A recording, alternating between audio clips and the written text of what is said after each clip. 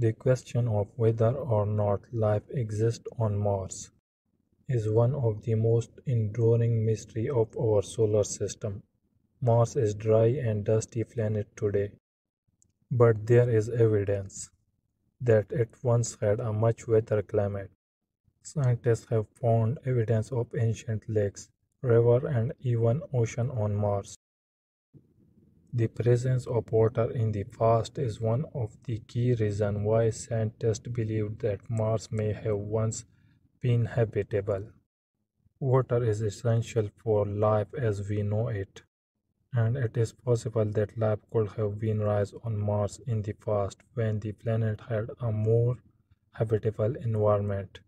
In addition to water, scientists are also searching for organic molecules on Mars.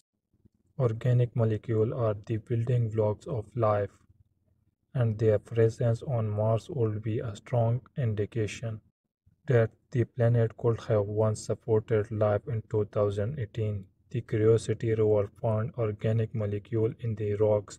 This was a major discovery, and it is the strong evidence that Mars may have once been habitable. In addition to organic molecules, scientists are also searching for fossilized molecules on Mars. Fossilized molecules are the remaining of ancient life on Mars. The search of fossilized molecules is a challenging task, but scientists are using a variety of techniques to look for them. One technique is to use microscope to look for tiny structure that could be remain of microbes.